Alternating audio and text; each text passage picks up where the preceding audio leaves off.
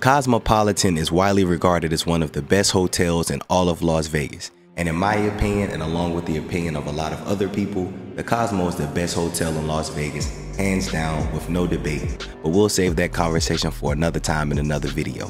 But with MGM recently taking over operations, the Cosmo will soon fall under the MGM umbrella and become accessible to MGM Reward members, so it's received a lot of talk over the last few weeks and has been receiving a lot of attention, possibly more attention than ever before. So if you're planning a trip to Las Vegas and you're planning to stay at the Cosmopolitan, make sure you stay to the end of this video, because today we're going to talk about the best rooms and suites at Cosmo and which room or suite may be best for you and your trip. So without further ado, let's get started.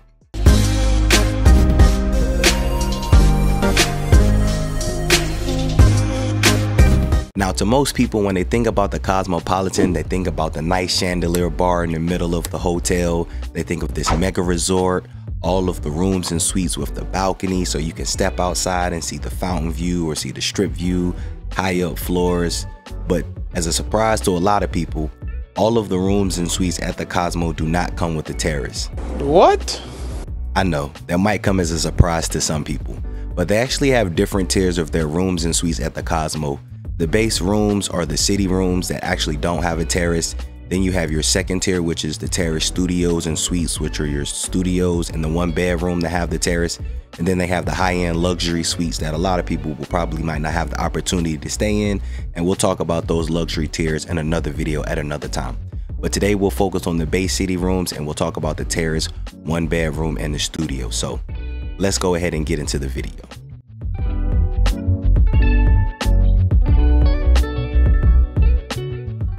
So the city rooms at the Cosmopolitan are their base rooms. So the first room is the city room. The city room is a 2-queen room. It's 460 square feet. You'll get 2 queen beds. In the bathroom, you get a walk-in shower and you have a separate water closet and then dual vanity sinks. That is the base room here at the hotel. And then once you get over to the city studio, you'll actually have a king bed instead of 2 queens.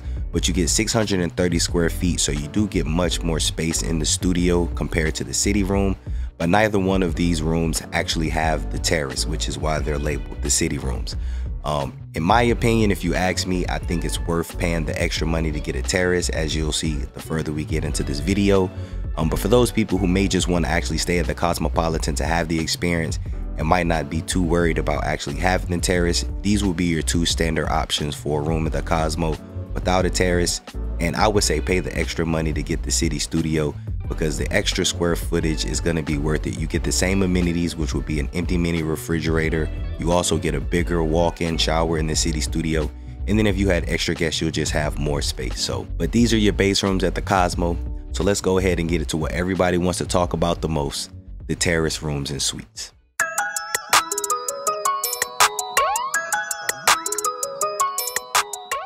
Alright, the terrace rooms and suite at the Cosmopolitan are the selling points of this hotel without a doubt.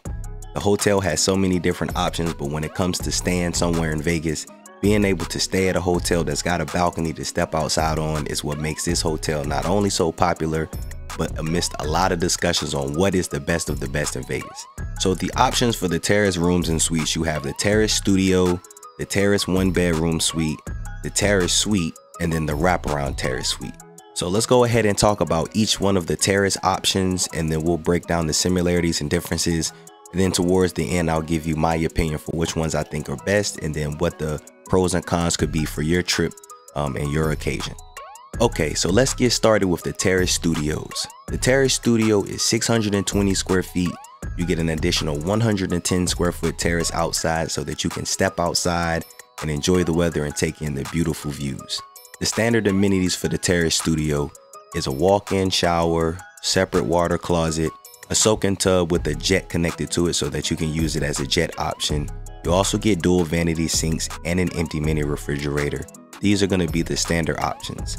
Now you do have the option for 1 king or 2 queens, and then you also have the option just to have a regular view, which would be a city view, or you can get the upgraded fountain view version, which will give you views of the Bellagio fountains and the Las Vegas Strip. The next step up from your Terrace Studio is going to be your Terrace 1-bedroom suite. Now the Terrace 1-bedroom suite is 610 square feet compared to the 620 square feet In the Terrace Studio, but how big of a difference is 10 square foot to someone? I have no idea. It might matter to some. But the biggest difference between these two is you actually have the bedroom separate, hence why they call it the Terrace 1 bedroom suite. You have 2 sliding doors to connect the bedroom space, so you have a private bedroom versus it being all open as it is in the studio. You do still get the empty mini refrigerator as the amenity, and you also get the 110 square foot private terrace. But the bathroom is where the difference comes in. So it is a different layout in the 1 bedroom compared to the Terrace Studio. Instead of getting the soaking jetted tub in the Terrace 1 bedroom, you actually get a big Japanese soaking tub enclosed with your walk-in shower. So the bathroom is a different design than it is in the Terrace Studio, but you still get a walk-in shower, you still get a soaking tub, except this one is just a huge Japanese soaking tub that can easily fit 2 people. And then you have your private water closet and your dual vanity sinks. Alright, now once we get to tier 3 of the Terrace rooms and suites at the Cosmopolitan, this is when we start getting to local favorites. This is when we start getting to favorite suites out of all the suites in Vegas. We get to a lot of favorites with these last 2. Tier 3 is the actual Terrace suite. Now the Terrace suite is 910 square feet. You get a 160 square foot terrace. And the reason you get a 160 square foot terrace is because in this suite, you can actually access the suite not only from the living room area, but from the private bedroom area. And that makes sense to some people because this suite is actually divided in half. So once you come into the suite, you'll actually come into the side of the suite where you have your dining room, your living room, and then there's 1 full bathroom on this side of the suite. And then once you go through this private door, you have your master bathroom and a second full bathroom, which is the actual master bedroom or the master bathroom of this suite. Now, unlike the Terrace Studio, this only comes in the king option. There is no 2 queen options in this Terrace suite. Same for the 1 bedroom, the Terrace 1 bedroom, you only get a 1 king option. So if you are looking for a terrace with 2 queen beds, then you would definitely have to go for the Studio. But once you get above the Terrace Studio, all of these are 1 bedroom suites. Now the Terrace suite, as I mentioned, you can actually access the terrace from the living room space. You do have a TV in the living room, and then you also have a TV in the master bedroom. You also have a couch in the master bedroom. So there's plenty of seating options if you have a lot of different guests, but none of them are pull-out beds. So if you're wondering if you get a pull-out sleeper sofa, you do not. You just have a couch in the living room space and a couch in the bedroom. Now the difference with the bathrooms is the full bathroom in the living room, or I guess on the living room side of the suite. You get a walk-in shower and you have a toilet. There's no water closet there, but it's still a full bathroom. But once you get to your master bathroom, you have that soaking tub that you got in the Terrace Studio with the jet.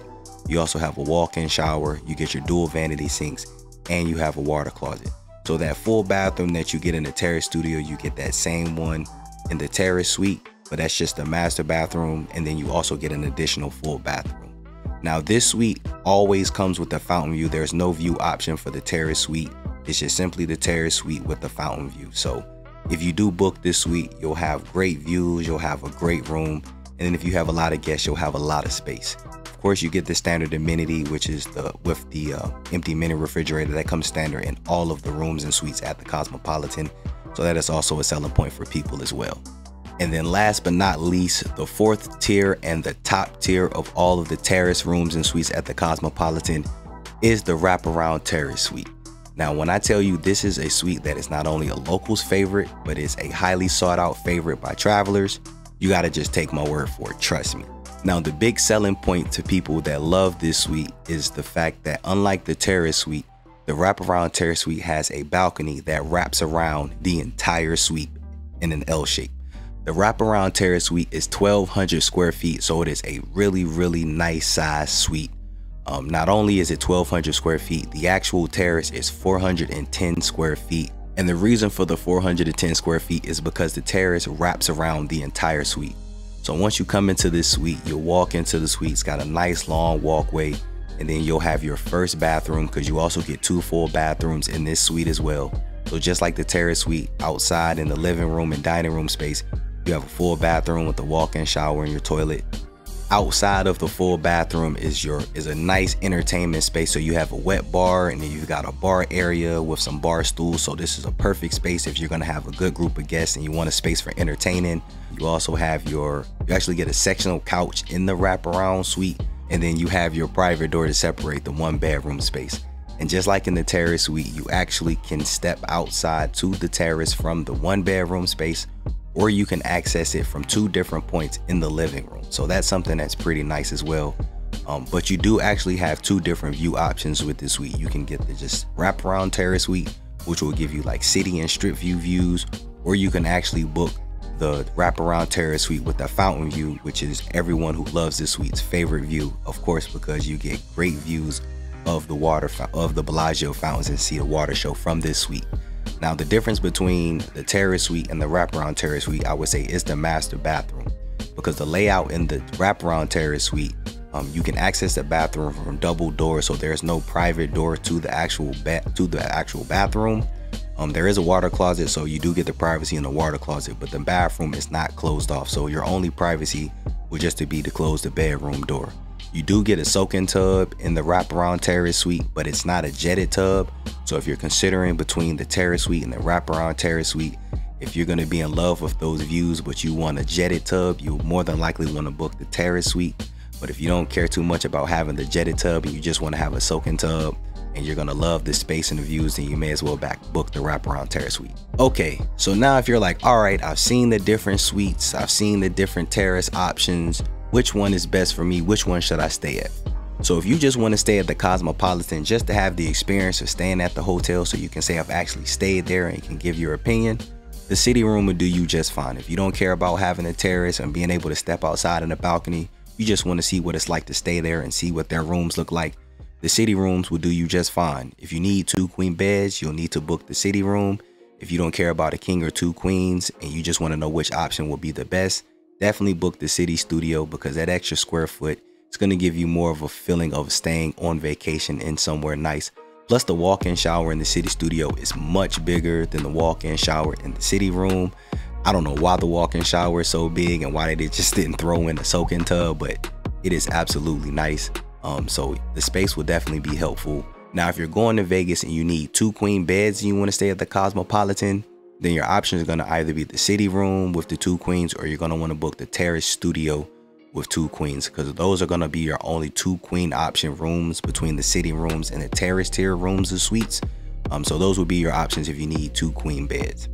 Now, if you ask me my opinion, if you're going to stay at the Cosmopolitan, pay the extra money to stay in a terrace tier room. It is a completely different experience staying in one of the city rooms versus staying in the terrace. It might not seem that serious to some people, but trust me, I've actually stayed in the city studio, I've been in the city room, and I've stayed in all of the tiers of the terrace. And trust me, it is a completely different experience when you can just simply step outside. Now, my personal favorites, I actually like the layout of this Terrace Studio more so than I like the layout of the Terrace 1-bedroom. The Terrace 1-bedroom, in my opinion, feels more like an actual apartment. So if you had a 1-bedroom apartment, I think you get more of an apartment feel with the Terrace 1-bedroom, and having the privacy for that bedroom is actually more of my preferred desire. But as far as the layout, I like with the studio, you come into the bathroom and then you actually walk into the room, versus when you go into the 1-bedroom, you actually walk into the room, you have your living room, and then as you're going to the bedroom area, the bathroom is off to the side. So I kind of feel like even though you get that privacy with the 1-bedroom, the layout is just better of the studio. But if you have the money for it, I'm going to tell you now, go ahead and get a terrace suite or a wraparound terrace suite. Like, it's just, that's going to change your whole experience. You won't even look at Vegas the same. My personal favorite out of all of these, of course, is the wraparound terrace suite. I was a fan of the terrace suite for the longest time, and then I actually stayed in the wraparound terrace suite. And just being able to walk out onto the balcony from your bedroom, or being in the living room hanging out with everybody and being able to go out onto the balcony and then you can literally just walk around, it's really something that words can't describe. It's an incredible feeling. So hopefully, if you're going to the Cosmopolitan, this video has been very helpful for you. These breakdowns have opened things up if you've been trying to figure out where to stay at Cosmo. And if you have any questions, as always, you can comment below. Always check the comments. Or if you need to reach out to me personally, my email is in the description. If you need to have a one-on-one meeting so you can have more personable experience, you can book a consultation with me as well, and I'll work with you one-on-one to help you get the perfect suite for your trip. But that's gonna do it for this video. If you all enjoyed the video, make sure to hit the like button, subscribe if you're new, And as always, thanks for watching.